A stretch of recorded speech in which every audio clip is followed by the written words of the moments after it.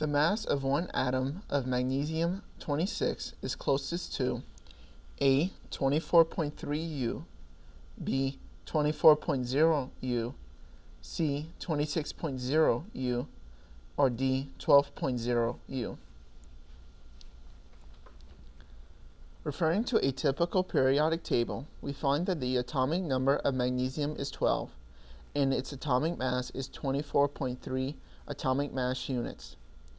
Therefore, choice D is wrong. 12, the atomic number, is the number of protons. Choice A is also wrong. The mass given in a typical periodic table, 24.3, is the average for a naturally occurring sample.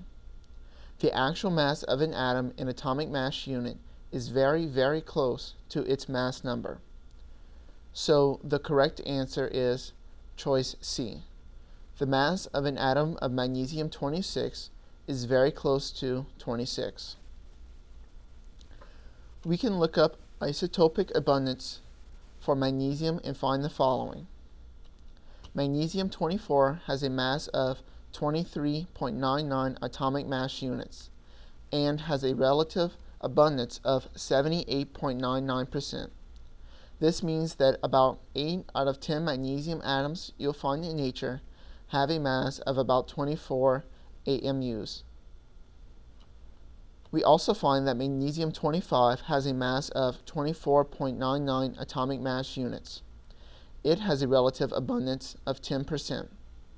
1 out of every 10 magnesium atoms in nature has a mass of about 25 AMUs. Magnesium-26 has a mass of 25.98 atomic mass units and a relative abundance of about 11%. From this information, we can find the average mass by multiplying each mass by the relative abundance and taking the sum. The average mass is equal to the mass of magnesium-24 multiplied by its relative abundance plus the mass of magnesium-25 multiplied by its relative abundance plus the mass of magnesium-26 multiplied by its relative abundance.